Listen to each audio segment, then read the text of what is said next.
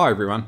Today I'll be looking at the so-called Coltrane changes, also known as the three-tonic system, a concept based on equal division of the octave, more specifically a division into major thirds. Coltrane's name is often associated with this concept as he used it as the basis for several tunes, probably the best known being Giant Steps.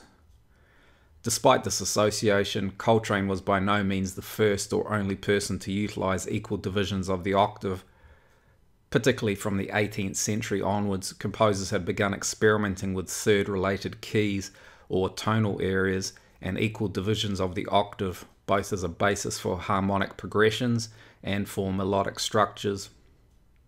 While a detailed examination of these innovations is beyond the scope of this video, I will initially look at some of the theory underpinning these concepts before examining Coltrane's usage.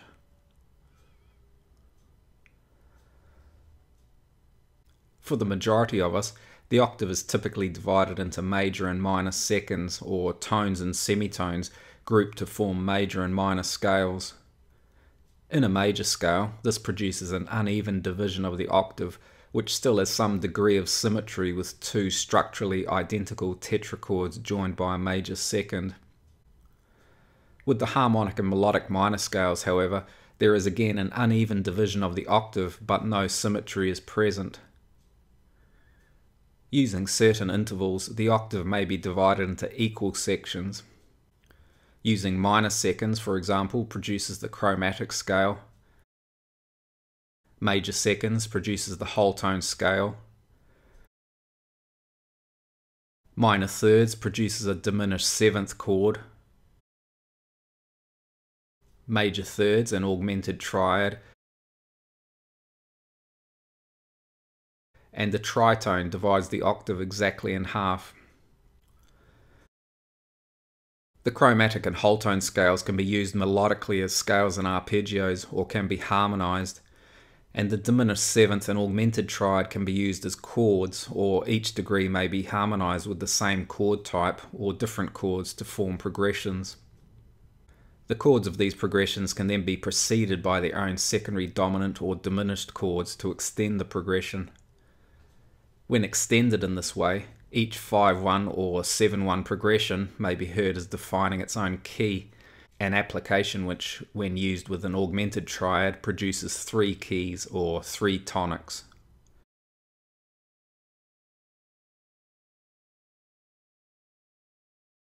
Coltrane uses the three-tonic system in 2 ways.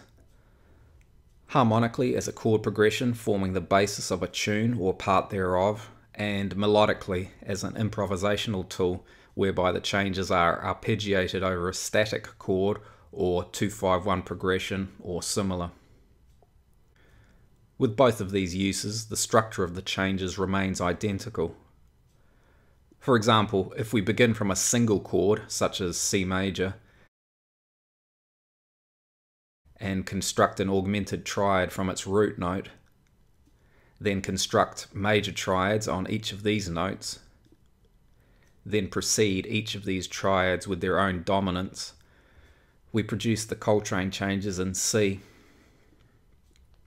Although in this instance I'm relating the changes to a C tonic, it should be remembered that any of the notes of an augmented triad may be considered the root of its own key or tonal area. In this example then, the changes may be heard as an embellishment of the C major chord.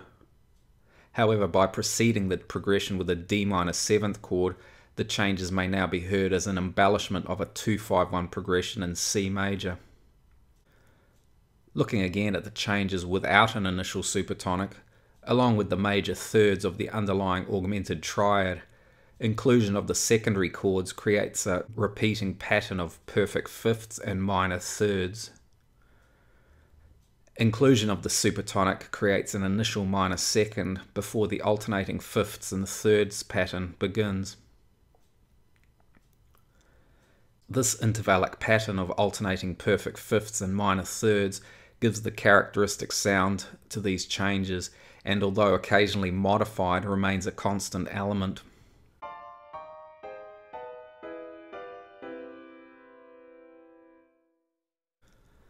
Along with its basis as an equal division of an octave into major thirds and as a series of alternating perfect fifths and minor thirds, the root notes of each chord of the changes can also be analysed as forming a pair of interlocking augmented triads. In our example, the combined notes of these two augmented triads form the C augmented scale. When harmonised, the C augmented scale contains 6 augmented triads, which are the augmented versions of the 6 triads of our example. The harmonised C augmented scale produces only 3 full 7th chords, which correspond with the major 7th chords of the harmonised C augmented triad of our progression. Used selectively for improvisation, the augmented scale can be used as a means of uniting the whole Coltrane changes progression with a single scale. Because the augmented triad also contains an implied whole tone scale, this scale can also be selectively used for improvisation.